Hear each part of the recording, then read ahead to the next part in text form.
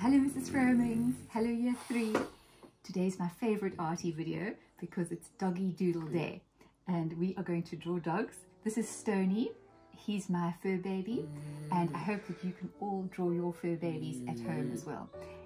It can be a cat too, or any kind of pet, or a friend's pet, or a beautiful picture of a dog that or cat that you find online or in your photo album, or a friend's pet. But let's have a go at drawing our beloved animals. So Mrs. Froemings has sent through some footage and some photographs of her beloved fur family, and you're going to meet in the segment after this, you're going to meet Snotty Dotty, that's her favourite dog, and another little doggy as well. As part of this video, I also wanted to show you my painting palette and a pet portrait that I made of a doggy called Charlie. And often when people commission a portrait, there's a special reason for it, and this one was because Charlie came all the way from Santiago, Chile, and he was a rescue dog. He was found as a puppy on the streets of Santiago, and this lovely Sevenoaks family decided to adopt him and bring him back to live with their family in Sevenoaks. So this is the palette that I used to paint Charlie, and you can see a palette is a very strange shape. You put your thumb through there and your fingers around there, and you hold it against your body, resting on your arm, and then you've got your hand free on this side to mix the paints. This paint is already dried, but you can mix your paints like that and then paint directly onto your oil painting. And usually when you paint in oils, you stand up and paint because it's easy to step back if you want to look at your painting from far away.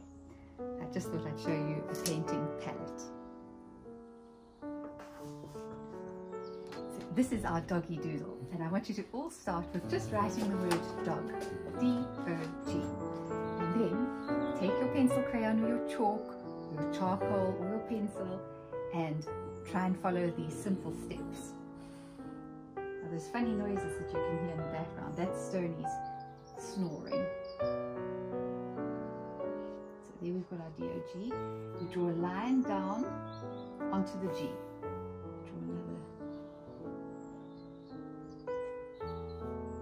These are going to be the eyes.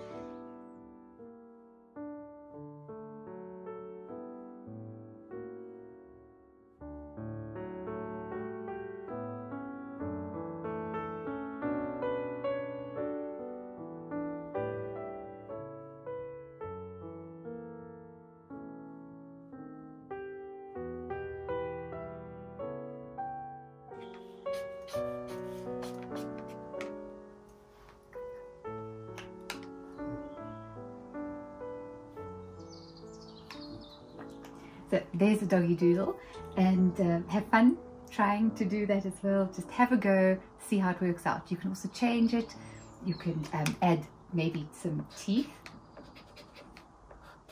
or you could do ears that go up like that. So they're all different ways that you can do it, and don't feel too precious about making mistakes. Remember, most of our doodles are just practicing and for fun.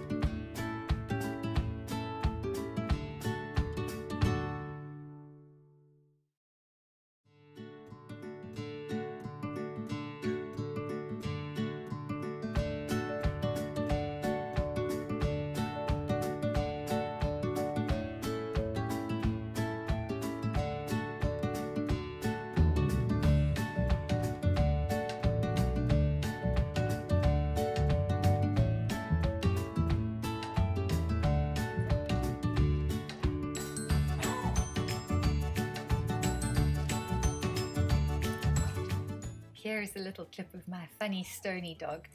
He doesn't appreciate my art, and he really didn't like this picture of Georgina the bulldog.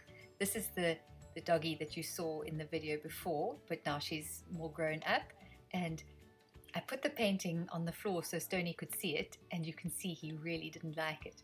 But he was trying to play ball with Georgina, and you can see the 2 tennis balls there, and he's just begging her. He's saying, please, please play with me. And then right at the end of the video, you can see he manages to get the ball away from the painting.